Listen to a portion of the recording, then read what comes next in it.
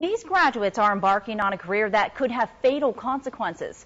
To date, 49 officers in the United States have died since the beginning of this year, and California is the state with the most officer deaths. I want to get the facts on how the next generation trains to face this reality. The dangers on the streets of America, rural or in municipalities, is very great. Yes, sir. Glenn County Sheriff Larry Jones knows firsthand the risks of being in the line of duty. Mr. Lee! Young man and woman's game out there. The older officers that have survived a 25 to 40-year career, they need to pass on those lessons learned. Rule number one. With more than 40 years of experience in the field, Jones can also add range master to his resume. Where's Lieutenant McGee? Making sure the recruits are both mentally and physically prepared for their futures in law enforcement. Typically, only about half of the recruits graduate from this rigorous 6-month program.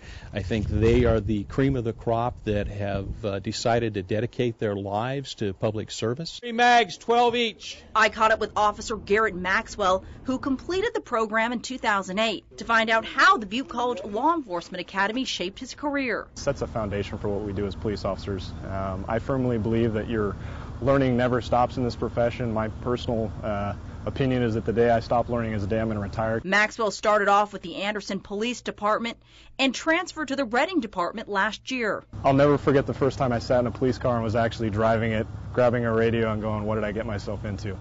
7. The training program set the tone for Maxwell's profession, and since first suiting up, he continues to learn something new every day. It's the first training program you run when you start at an actual agency itself. You kind of have a reality check on what you're doing because you're actually doing it for real. A reality these recruits will soon face.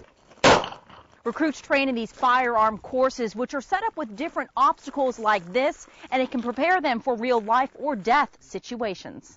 We've got to go up there and assess what's a threat and what's not a threat and shoot the right target, and it really puts us in a good mindset to breathe, take your time, make well-placed shots, and just get the job done. Next shooter, please. The firearms portion is one of the more stressful but valuable tests for these recruits. They're learning how to handle their weapons on the range, because they could be outgunned while on patrol. A handgun is a defensive weapon at best, and we must prepare these individuals to come up against heavier firepower that law enforcement faces.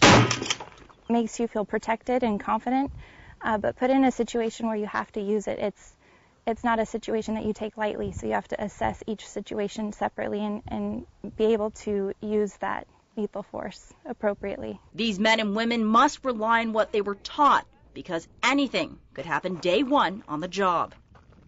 And after the program, it takes advanced training to maintain these skills,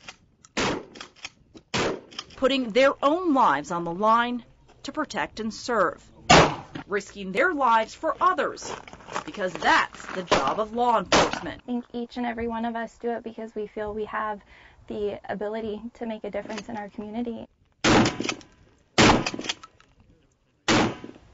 This program costs each recruit more than $5,000, and after graduation they pursue careers as police officers, sheriff's deputies, and U.S. Marshal agents.